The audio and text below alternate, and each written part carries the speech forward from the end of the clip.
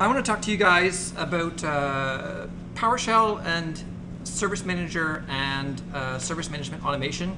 There are three technologies that I've spent quite a lot of time with over the past 2 years plus, actually more like 3 to 4 for some of them. And they're technologies that offer a lot of value when you use them together, and so I want to demonstrate some of that value and some of the things that you can do with those, as well as give you a few tools so you can use the things that I'm playing with and get that same value yourselves in your own environment. My name's Kirk Monroe.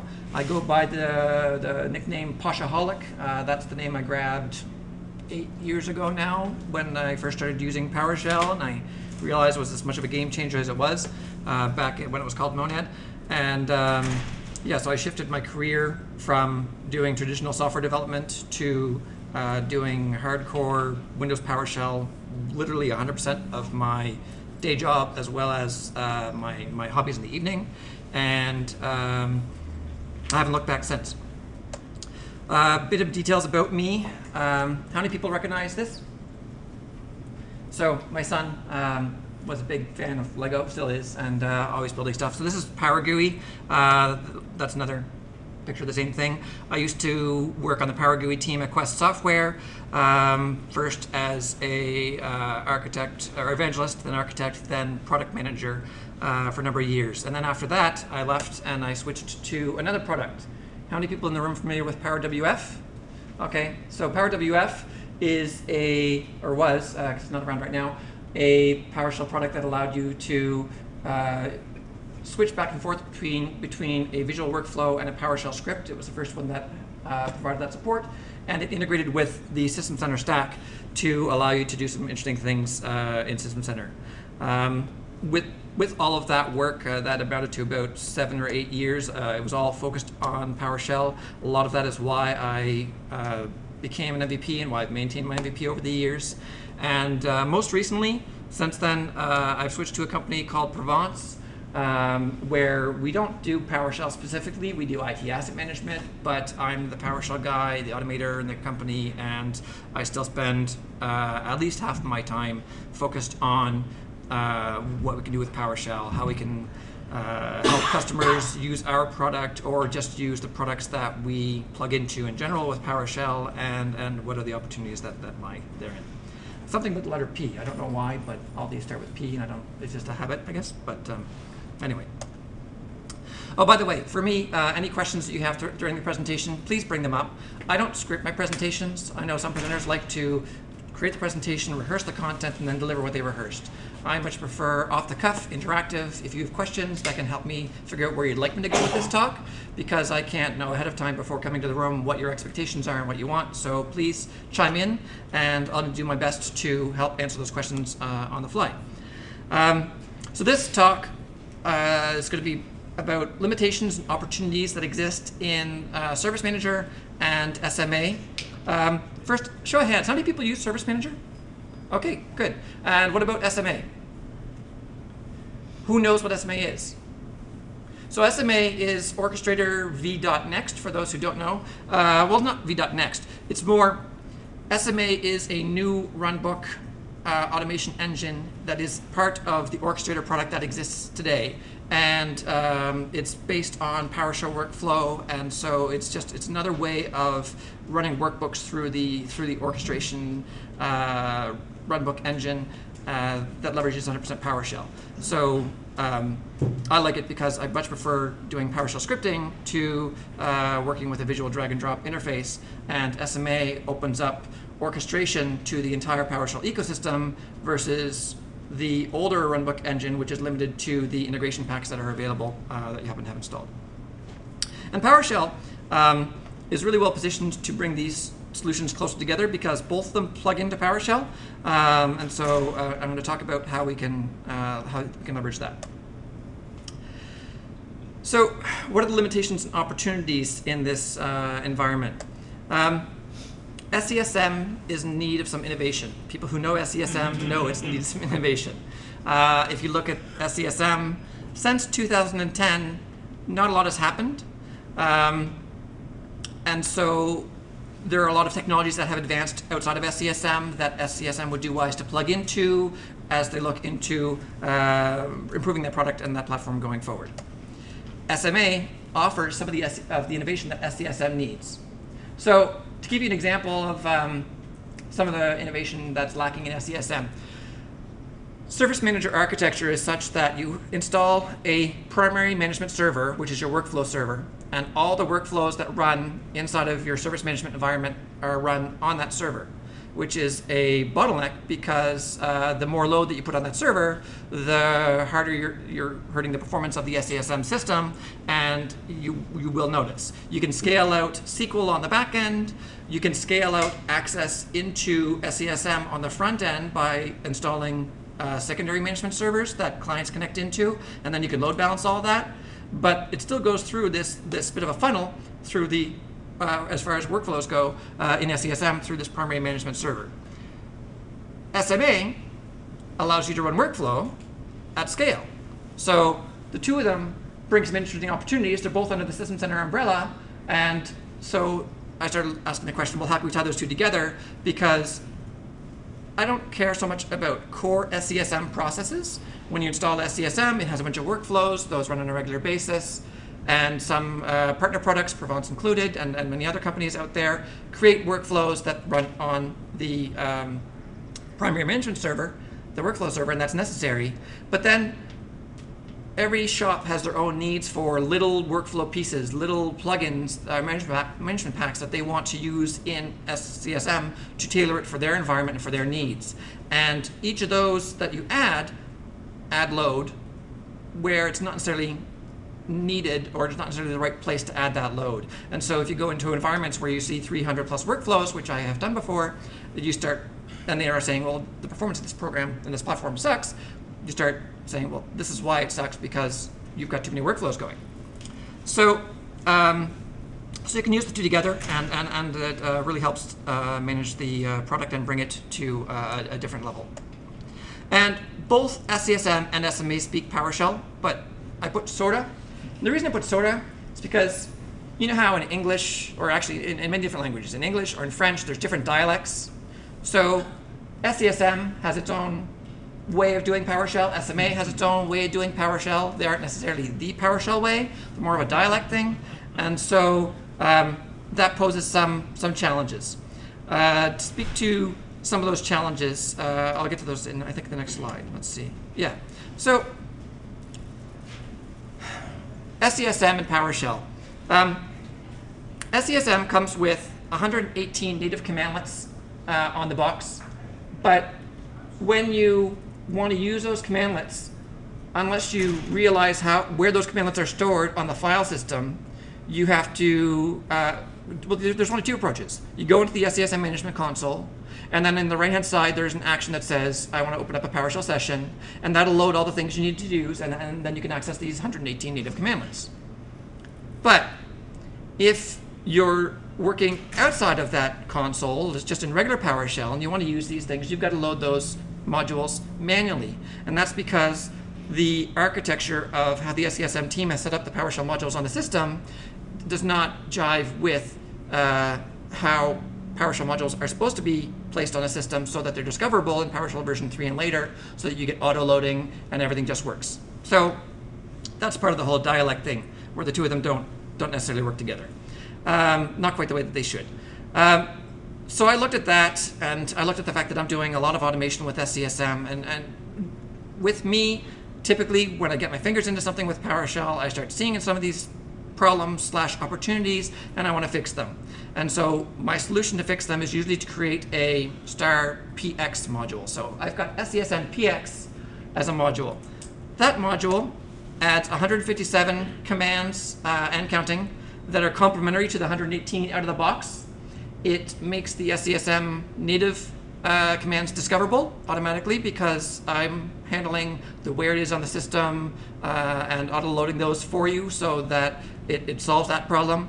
I underline complementary because when you're dealing with SCCM and PowerShell, there's a bit of a history that's worth understanding. So SCCM didn't used to include PowerShell support out of the box. But a couple of Microsofties created a module called SMLets. And SMLets was a great solution for PowerShell and SCCM for a long time. But then SCCM decided, well, we're going to put PowerShell in the box. And rather than take SMLets and plug it in, they created SCCM native commandlets. So you've got two different pools. These two pools are, there's overlap between the two. If you load SMLets first, you can't load the SCCM commandlets. If you load the SCCM commandlets first and you load SMLets, it'll suppress an error that's actually there because there are already some data differences between the two and the details of how they work behind the scenes. So they're not really complementary. They actually conflict. But the conflict is hidden from most people because most people go into the console using the action in the SCCM management console, then load SMLets, it swallows the error and just says, oh, everything's good. Go ahead. And so then you start using them. But that's not the right way to do things. So I started looking at that. I started looking at the two conflicts and thought, well, that doesn't make sense. What really should happen is that there should be a module that builds on top of SCCM's native support rather than trying to do it on the side and having conflicts between the two. And SMLets couldn't really be modified and steered back on the right path to do so because of the fact that there is a lot of code out there already built on SMLets. So I decided rather than playing nice with SMLets and trying to build on top of that, I had to create SCCM-PX. So the two combined give you a 275 command set with very little overlap between the two. And I'll show you what some of those look like. Now, and also SCCM-PX is 100% open source and 100% written in PowerShell. It's just a PowerShell script module. So if you want to see how things work under the covers, you can get in there and do that and then figure out how to add commands and contribute as well. Now, SMA has its own share of opportunities. The SMA team, when they created, so you might think that SMA, because of the fact that it's a product that's based on PowerShell, that it would do things really, really, really well in the PowerShell world, but that's not necessarily the case because when you look at the implementation of the commands in SMA, they're done by somebody who didn't quite get PowerShell. So you can't pipeline. Looks like pipelining is set up, but it uses all the wrong parameters and it just doesn't work. I don't understand that, but so I looked at that, and that's one problem. Another problem is that SMA behind the scenes has an OData interface, or REST. You can access it either way, and yet they created a closed source PowerShell module on top of this OData REST interface, which is documented. So I don't necessarily understand that. That's probably part of Microsoft not being into the open source movement quite as much yet. And they didn't expose everything. And so there's some opportunities for things that could be exposed that give a lot of value to make it easier. And so, again, rather than look at SMA, in this case, I mean, it comes with, SMA comes with 40 commands.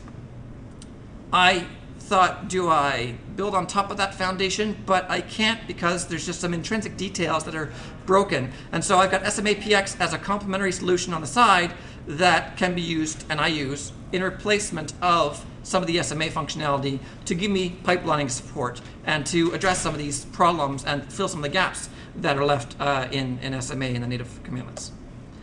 Again, SMA-PX is open source, 100% in PowerShell. And so those are two solutions that add value, and I'll show you what those look like. And then there's another opportunity with all of these products used together. How many people have created a management pack for either OpsMan or for SCCM? So not many people, and that's not surprising. Creating a management pack is traditionally a dev task because it involves C#, XAML, XAML, XML, MP files, management pack bundles, knowing how to package them up properly, how to sign them, how to put everything, all the bits together, create a couple of DLLs, and deploy it on the system. And all of that work is very fragile, and if in your XML you've got this one small little error, it can cause problems that don't work, and trying to find that can be a really painful experience. So, but that needs to exist. This whole SDK thing needs to exist. If any of you were here for Jim's talk yesterday about the work that he's done with providers, You need the whole full-featured SDK for the dev world because people go out and create product on that and extensions, and they're complex, but they add a lot of value, and they need the full-blown functionality to plug in and do what they need to do. Then you go down to a person who is an integrator who's implemented SCCM in their environment, and they have a need where they want to basically have a workflow that runs on a schedule. And that workflow, they know how to do it in PowerShell, perhaps, but trying to take a PowerShell workflow and run that as a workflow inside of SCCM, inside of a management pack that's versioned, is a lot of work. And so there's some opportunity to reimagine how management pack authoring could be done on the down level scale for the people who are doing workflows and for the people who have the smaller needs. So I created another module, SCCM MPC, Management Pack Configuration, PX. By the way, the PX name, in case you're wondering, or the PX suffix, is because most of my solutions are remedies to problems and looks a lot like RX, but it's PowerShell, and so I adopted PX, and so that's why everything I create with modules these days is PX. So again, open source, 100% PowerShell, although it uses a module behind the scenes that has a binary component, but that's also open source. And it provides a DSL to make management pack authoring much easier. So let's get back into my desktop environment and show you what some of this stuff looks like. So what first? Everybody with me so far? Yes. Okay. So I know I'm out of time. Good. So let me get rid of the long path and make sure I've got nothing loaded. Okay. So if you want to work with I mentioned if you want to work with PowerShell inside of SCCM, you typically go into the management console. I know this is small, but there's a start PowerShell session on the side. And so if you go into that, that'll open up a PowerShell session and load the modules for SCCM. And it does that magic by just invoking a couple of import module commands with file system paths. And by the way, if you see something like this in the product and you're wondering how do they do that, what are they doing behind the scenes when they're going through and setting this stuff up, you could often just look at history. And so I'm not going to zoom this console link, I'm going to close it in just a second. But basically the history shows you exactly what they're doing. They import one module, they create a connection to your primary management server, they import a second module, and then they're done, you've got your environment set up. So I took that logic and I put that into my PowerShell module, SCCM PX, and made all of those commands discoverable. So because it's discoverable, when I don't have the module loaded, I can invoke get SCCM PX incident. And that'll find the module, find my module, which internally finds the other modules, loads them up, and leverages the commands that are available behind the scenes and does some magic on the top of that and then exposes the results back. So it takes a second to go through and do that discovery and load process, but then I get back my instance in my environment. So I can do automation without having the module loaded. Now, one of the pain points in the implementation when you're dealing with SCCM, let me go into my incident view.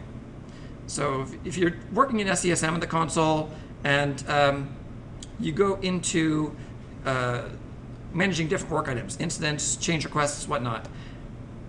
All of these things, all of these nodes that are in the tree on the left-hand side, they all have views associated with them. And a view is basically just a matching between here's the SQL query, the data, or the commands to go behind the scenes and pull this data in, and these are the properties that I want to have showing up, and then just go and show it. So it's just describing how to render the information that's getting from SQL Server behind the scenes from the CMDB in the UI. All that work is done, which is great, but then if you want to reproduce this in PowerShell, typically you have to go and recreate it. So get the data, figure out what the property values are, do all the calculations if there's some calculations involved. If it uses type projections, you've got to get the data the right way, which is a challenge. And so, but views typically follow a standard format. And so I created a command, get SCCM PX view data, and so that allows me to specify a view that I want to get. So in this case, I'm going to get the, let me think now. actually, I'm going to, so I've got this is a generic command, get SCCM PX view data. I'm going to jump right in and get another, call it a different command instead, because the way that command works, it allows you to get the data from any view. But in this case, I'm working with instance. And so I have created for pretty much for every entity that you see inside of SCCM in the management console, instance, change requests, activities, all the work items and all the configuration items that you can think of, there are commands in this module to allow you to go and get them. And with those commands, you can indicate that you want to get a view. And I've got tab completion, so the built-in views are all available to me. So I don't have to think of what's the name of the view, because views have complicated names behind the scenes too. So that same command I just ran, I can run it again, but this time it gives me back the actual properties that are defined, matched up 100% to what I have in this view. So SCCM, traditionally, the UI layer and the data layer are very tightly coupled, and that's hard to work around. And so I've started trying to figure out how do I pull those two apart and get the presentation I want in PowerShell while still being able to get the data I want at the same time. So that's what the get SCCM PX view data does, and all the commands that you can use, whether you're calling get SCCM PX change request or service request or computer, all of those have a -view parameter, and you can get back these views, which is very handy for reporting really quickly if you need to generate some reports in your environment that you want without having to go through the process of doing a manual export in here or taking action on those commands. Can I ask a question? Yeah, sure. I'm just curious on like your gets, for get incident. I mean, I know with the built-in, the ones out of the box that are horrible. Like, you got to like get the class first. Like, you got to go get the system.work item.incident class, and then go get the incident after getting that class. So it's very slow. Yes. Are you still doing the same concept underneath, or do you have a way to make it faster? I'm still doing the same concept underneath wherever possible, where I can work with a particular object that you've already retrieved from the SDK, and then reference that object and pass it in wherever possible. I've been adding that. So I have the same limitations because I still have to go and get the class name, but I make sure I only go and get the class name once. And when you're dealing with relationships and you want to look up related items to a particular object, because SCCM, the CMDB is all about relationships, and that's how type projections are pulled together and whatnot.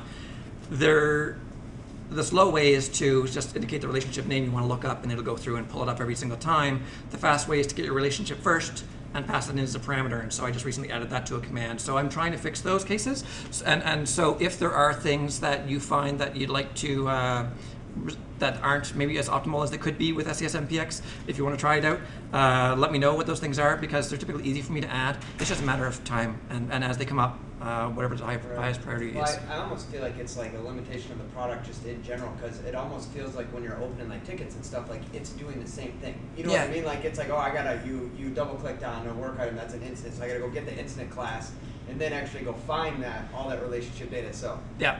I almost feel like it's an underlying problem. It is, but I don't necessarily know that they're doing everything that they can. I mean, if you're doing a lot of automation with a certain class, you can absolutely go and get that class once and hold on to it, right? And then leverage it throughout the whole thing. And when you're going through a UI like the management console, are they giving you that same capability if you're going in different places in the UI to do things? Have they gone, captured and stored at once? Judging from the performance in the UI, I think maybe not, because the UI performance in SCCM is not the best. But yeah, so if there's opportunities where I can do it, absolutely I will. And if you try stuff out and you're thinking, well, see if you can optimize this and make it faster, for sure. But you are limited to, at a certain point, to what the SDK underneath the covers allows you to do. So that's SCCM PX. There's also, now that one has been out for a while on GitHub. I'll show you links. I've got links for all this stuff at the end of my slide deck. And I've got a lot of customers that I work with that use this on a regular basis. And so it's well tested and quite heavily used. The other two modules that I've been working on, SMA PX as well as SCCM MPC PX, those two are more in the experimental phase right now, simply because I haven't had enough time to start using them heavily enough where I'm satisfied and I can call it a 1.0 that I would sign and say this is done. They're more of a 0.9 or something along those lines. In terms of versioning, but I can show you what the commands look like for SMA. So get module, no, command, So the view is a big thing for just dealing with views in SCCM PX. Dealing with every single type of item as an individual command is a big thing in SCCM PX. For that, I'm leveraging proxy functions behind the scenes, so it makes it very easy. Another thing that's nice in SCCM PX is the filtering capabilities, because you can do very plain English filters. And if you look at the SCCM PX homepage, there's examples of that. SMA has different opportunities that it tries to solve. One of those is there's no way that I could figure out in the existing commands to say I want to test this run book and I want the results back in my environment. So as you're going through and creating run books, which are just PowerShell workflows, and you typically would create a workflow locally, try it out locally, make sure it's working properly, then push it into SMA, try it out there, make sure it's still working properly, and then publish it. Some of those steps are missing in terms of automation and how things should work. And so even testing a run book, I have to go into, I think I have it open. I have to go into the WAP console for SMA and go and browse through and find my run book. Just one second while that refreshes. Once I find my run book, then I've got to go into, okay, close my window, hang on. So I would typically go into SMA and I go to automation, and then I want to look at my run books because I know that's the one I wanted to test. And so then when I'm going to go test that one, I've got to come down to the bottom of the page, and it's on the next page. So I'm going to find the run book I want, which I can search for or just browse to. Go into that run book, go to the author tab, go in draft, and then I can test it. And so all that's a lot of stuff that I don't want to do because it's all UI, and I can do things faster with PowerShell. And so I exposed in SMA PX, get back to my window, I exposed in SMA PX a command test-SMA runbook, which will run the runbook and give you back the results inside of your PowerShell session. Because it's running on a runbook worker, you're obviously not getting back serialized data, you're getting back deserialized objects, but it runs and it works and it makes things a lot easier. Another thing that this allows me to do is to run a runbook in SMA and wait for that, which will create a job. So let me see. No, I haven't scripted this, so I'm going to just give it a try. So SCCM PX test is a runbook. I'm going to publish it. I'm in the UI, so I might as well just do it right there. There is a publish command in SMA. So it's published now. I can go to the publish tab. I can see my runbook. And now if I were to run this, typically I would come into the UI here. I would hit play, run the runbook, or I might start the runbook from the SMA commandlets. But then if I want to see the results, I've got to come into the UI and look at the results. And again, it's UI, and we're talking about PowerShell. And so that's annoying to me. So, oh, there I went to minimize window again. So what I did is start SMA PX runbook, and the name was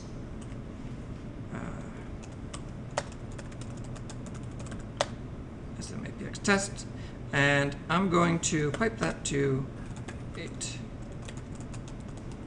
And forgive me if this doesn't work. Again, this is on the experimental side of the fence, and I tweak it regularly, and I had been playing with it this week, and so it's possible I may have broken something. But you know how the PowerShell job commandlets work, where you start a job, and then you wait for the job to complete, and then you receive job to get the data. I like that experience. It makes sense to me. I thought the same thing should exist for SMA jobs. It doesn't, and so I added it. So when I run this,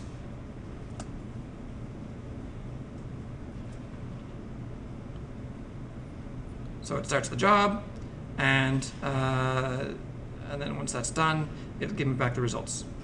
SMA jobs take a while because there's a fair amount of its workflow. It's on a runbook server, which has got to run it on the runbook worker, and so it takes a little bit of time for that to go through and actually run.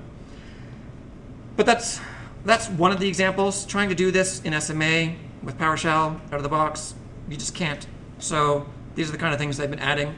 If you find gaps and you're working with SMA and there's something you'd like to do with automation and you think it should work because you can do it through the UI, feel free to ping me, let me know. I'll help you work it out because this is really close to getting into a stable state out of the experimental phase.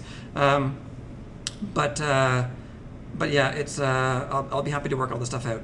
You just have to be patient with jobs. I mean, that's why there's jobs, right? Because these things do take a while. So I could have just started it and captured the job and then came back later and looked at it, because these things just take a while to go through and do the work. And they also take a little while because the way I'm doing this behind the scenes for this to work is I actually have to create a runner runbook that goes through and then runs my runbook I'm running and gets back the results as deserialized or deserializes them and then passes them back to the PowerShell. That's the way I had to make that work. So it takes a while to go through that whole process.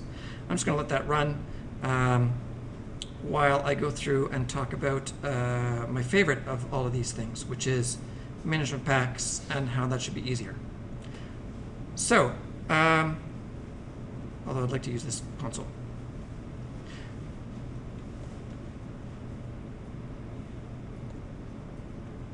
I'm just going to actually control. So this typically works. It just takes a while, and I really don't wait for it because I've only got 15 minutes left. So I'm going to stop that and move on to the other thing I really wanted to demo to you guys today. So I mentioned with management packs, when you create management packs, it's a dev task. It's a lot of work. You use Visual Studio and, well, you don't have to, but most often you would use Visual Studio. You would use the SCCM authoring tool and a combination of all these things and a lot of steps to go through and build a management pack. But I wanted it to be easier. And so the use case I'll talk about is a very common pain point for customers when you're dealing with SCCM. In shops that use SCCM, they have a process where instances are open, and then a CSR goes and works through the process, figures out what's wrong, closes out the incident, but doesn't mark it as resolved at the end. Or sorry, marks it as resolved but not closed, other way around. So they'll mark it as resolved, but for bookkeeping purposes, you need to close them out. And they always forget to do that. It's a very common problem, widespread throughout the SCCM community. So years ago, when I worked for the guys at DevFarm and PowerWF, one of the things that our product came with was a management pack that did this auto close. And this is back 2000, let me think, maybe 9, 10. Yeah, around 2010 timeframe. And so we had this product that came with this management pack, and the product did a ton of cool stuff with creating workflows and tied in with PowerShell and all these great things. And we had customers who came to us and said, I don't give a crap about any of that. I want that damn management pack. And they would spend $3,500 and say, here you go. And they take the management pack and then they're off and happy. So that's how much of this is actually a pain point for people. These days, that same management pack functionality is available for free via Provence, via Cyerson, via a bunch of different companies. But it's just one of those pain points that people think, well, it should just be out of the box. And so how would I solve that if I didn't have these free tools? Or more specifically, for me, who created the free tool that we use at work, how do I create this without having to go through all this management pack crap and actually do the work? And so that was my inspiration behind this particular module. So the way I create it is, this is actually running it. So yeah, this defines my management pack. So I created a DSL, a domain-specific language. Domain-specific languages in PowerShell are great because they allow you to take something that normally maybe would require a heck of a lot of code in terms of individual command calls and bubble it up more as a configuration item, much like PowerShell DSC. So this management pack configuration language is defining what my management pack is going to be. So I define a management pack, auto close, and this is the exact code I use to create the management pack that we give to customers pre-built for free when they want it. So I give the management pack a name. I give it a bunch of properties, company name, copyright date, whatnot, version number, so I can then go and make updates to it later on. I give it a bunch of build options, so where do I want the output files to go, because it's going to create a management pack bundle for me, and so where do I want to find that at the end? If it has an icon. Strong name key file is used to actually take your management pack and sign it. Code signing cert is used to actually sign the DLLs that are built, that are part of the management pack solution. And then something that you use with management packs often is an admin UI. This is a very common scenario. You take a management pack and you want to have it do something, but you also want it to be somewhat somewhat configurable. And you want that configuration to be in the UI. Normally, you would have to go through and create this UI inside of the authoring tool. But instead, for stuff that's boilerplate, if it's just a big property bag of a bunch of settings, I figured out how I could define that UI in this DSL. So admin settings indicates it's an administration settings property sheet. And then inside of that, I have different pages, different configuration, or so different groups of the properties. And then I define what are the properties. So I've got a Boolean. There's the name of the Boolean. Here's a label that'll show up in the UI, and it gives a default value. And same things for integers, and you can also do string properties. And that's as far as I've gone in terms of properties because it's fairly lightweight so far. But that still actually serves the purpose really, really well for creating this stuff and being able to do a lot of things with management packs. Beyond the UI, then you need to figure out, well, when's my management pack going to run? And so, or my workflow, right? Because I'm talking, this is a scenario where you just want to add a workflow to SCCM to do some things. So I want my workflow to run on a daily schedule at midnight. So I name my schedule and I give it a start time and a day of the week mask, which is just a bitwise number indicating every day of the week I want it to run at midnight. And then what do I want it to do? Well, I want it to run a workflow. And so I define the workflow as a PowerShell script. I give it a name, display name, description. I indicate what trigger of the triggers I defined up here is it going to use. So it's going to use the daily at midnight trigger as far as scheduling goes. And what's it going to do?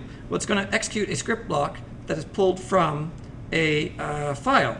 And that file is, let me get my scrolling over here, this invoke-autoclose work item PS1, which is great because this is my script to do all the work.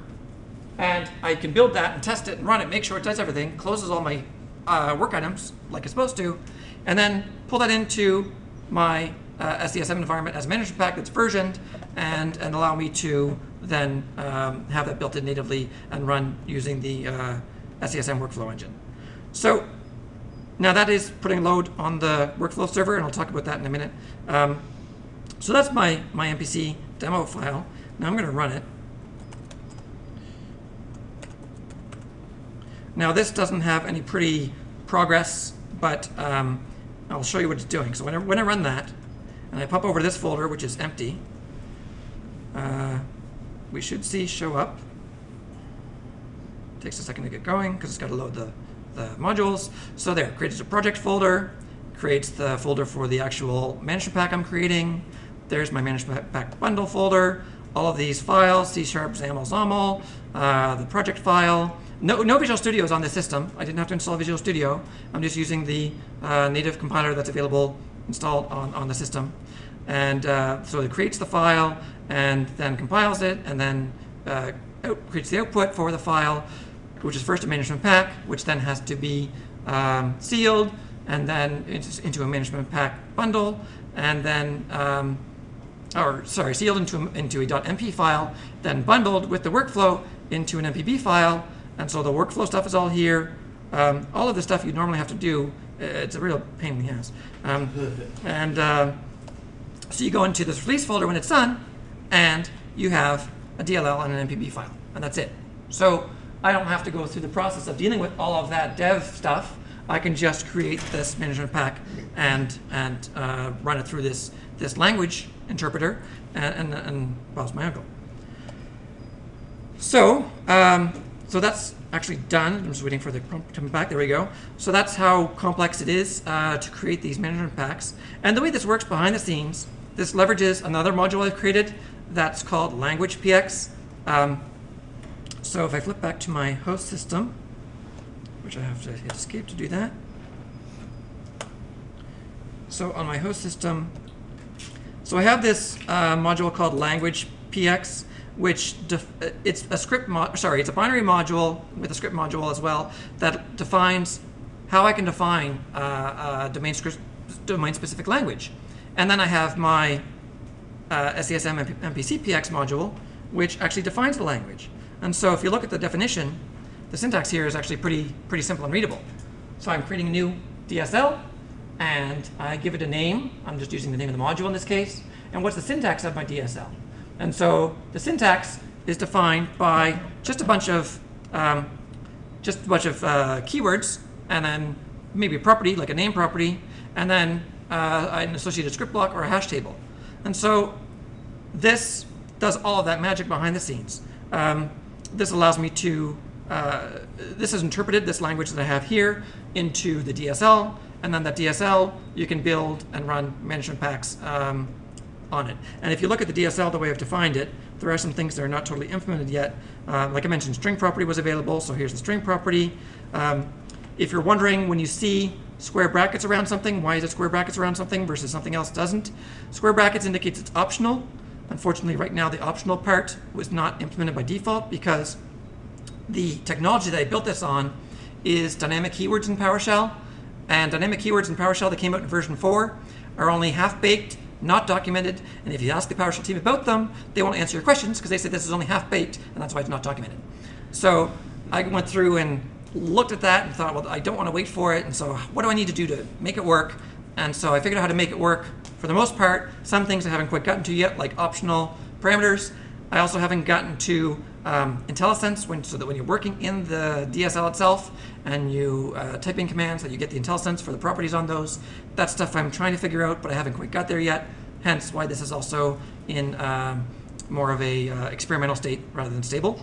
But it's coming. I'm working on it, and I've made a ton of progress. I mean, one of the issues that I solved with when you deal with the keyword support in PowerShell, you can create keywords in version 4, and then they're all stored inside this master table. And then if you're working with DSC and you invoke some configuration command, the configuration command, one of the first things it does, it takes the keyword table and blows it away. And so that's just a part of the reason why they say this is really only half-baked. There's tons of challenges with it. So internally, I create my own table where I store all my keywords, and then when you go to invoke a keyword, I check, is it in the keyword table, master keyword table? No? Then put it there. And that way I have it dynamically on the fly, and so I work around some of these issues. It was lots of fun. So triggers, yeah, I've got daily schedule. I'm working on triggers on interval, triggers based on an SCCM event. I haven't got those done yet. The types of workflows, some of these things are not commented out, but they're not yet implemented yet behind the scenes. These are the things I was working on most recently. So SMA runbook, if you take that example where I created my PowerShell script, or it could be workflow, to close instance, and that's it's in the PowerShell, sorry, it's written in PowerShell, it's a workflow.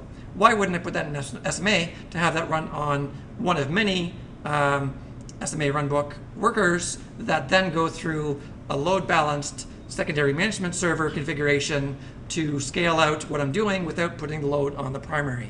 And that's the goal with this kind of solution. And so SMA runbook is going to tie in. We're just going to, behind the scenes, go and invoke that runbook in SMA, whatever the name is that you give it. That's a piece that I didn't quite get to before this demo. So it's coming.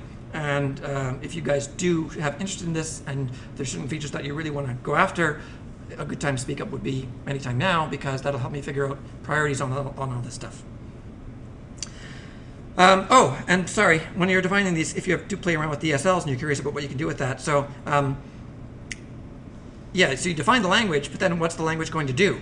So you have to register events for them. So I can register a keyword event against any keyword name, and I can do one of two types. I can do on-invoked, meaning after this keyword has been run, then do stuff with the data, versus on-invoking, the difference being this. I'll show you up here. So on-invoked, a keyword event for management pack configuration, basically says, run this and everything you got to do inside of it, and then roll it all back as a nested property bag. So it'll give me back this nested property bag of all these properties, and then I can go through that, get the information I need, and do some stuff. On invoking is after management pack configuration runs, but before you get to any of this internal stuff, then go to my event handler. And there's different cases where you might want to do that. That's probably for another talk on domain-specific languages, but that's the kind of things that you can do. So I'm at 10:46. That's time. If you guys have questions, ask me now. Ask me for the rest of the show. I'll be around. I'm doing another talk tomorrow. But thanks for coming, and I hope this was interesting. Question? I guess I got one more. Could you use this to build like configuration items, not necessarily workflows? Like I have in my environment, I have a lot of custom configuration items that we keep track of like, they're good examples, things you can buy, like, you know, new computer and stuff like that. Yep. And it's all new, you know, I built it in the authoring tool with a form, you know, so the guy that runs purchasing can open this form and add new items. But it took forever. I mean, could I have just done this with no workflow, no trigger, but used your form? You know what I mean? That So creates. you should be able to. I don't know that. I mean, I have the ability to be able to create classes and instances behind the scenes. I just haven't gotten that particular use case nailed down yet. But you should be able to. On the form side, one limitation with this is you're going to get boilerplate forms versus fancier forms, and also the forms right now I've implemented for admin settings, not for just forms for a particular type of class, but that's also stuff that's coming. It's just at the very broad SDK, so I'm trying to figure out, well, where do I spend my time? And it's use cases like that that I like to figure out. Yes? Do you have anything in your module for working with custom permissions for service offerings? No. Permissions inside of Service Manager is a really, really big rat's nest. Yeah, well, I worked at a company where we had to create different service offerings for different groups. Yep. And they wanted those service offerings to be exclusive to their groups. And we called Microsoft support to ask them how to do it. Yep. And they told us, we don't know, we'll get back to you. Okay. And it was a very painful process. Yeah. So, Yeah, so unfortunately, no, I haven't. I'm going to stay away from permissions as long as I can until a customer really, really needs me to go into it. I'm just going to push the button to stop this, and I'm going to step out of the way. Permissions for different service offerings with catalog groups.